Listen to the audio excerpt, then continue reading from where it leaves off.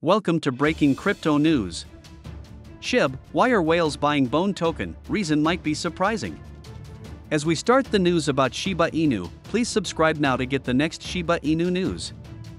BONE ShibaSwap, BONE, ranks among top 10 purchased tokens. According to crypto data tracker WhaleStats, Shiba Inu's governance token, BONE ShibaSwap, BONE, ranks among the top 10 purchased tokens for the 1,000 biggest ETH whales in the last 24 hours. BONE faces accumulation as its price steadies below the $1 mark. For this category of holders, a plausible reason for their massive accumulation of BONE might be that they are looking to gain exposure to another prominent token in the Shiba ecosystem. Another reason might be the tokenomics of the BONE token. Just like Bitcoin, which has a fixed maximum supply of 21 million coins, BONE has a fixed maximum supply of 250 million tokens. In September, BONE minting was officially halted as the supply reached 230 million, with the remaining 20 million supply being reserved for rewards for validator roles on the upcoming Layer 2 Shibarium.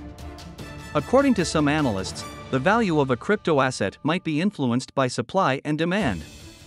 Thus, when the supply of an asset is limited, demand for it might rise, leading to a corresponding increase in its price. The expectation of a long-term increase might be the reason for the current accumulation of BONE ShibaSwap. Third, eager expectations regarding the Shibarium launch might have likewise spurred increased accumulation. Over the weekend, the SHIB official Twitter account announced the start of a special countdown. As seen in the Twitter comments, many are optimistic about the Shibarium launch. At the time of publication, BONE was changing hands at 91 cents, up 2.3% in the last 24 hours. BONE being down 98% from its all-time high of $41.67 provides a massive discount for whales. Thanks for watching. Please subscribe to see the next Shiba Inu news. Disclaimer: the information provided on this video does not constitute investment advice.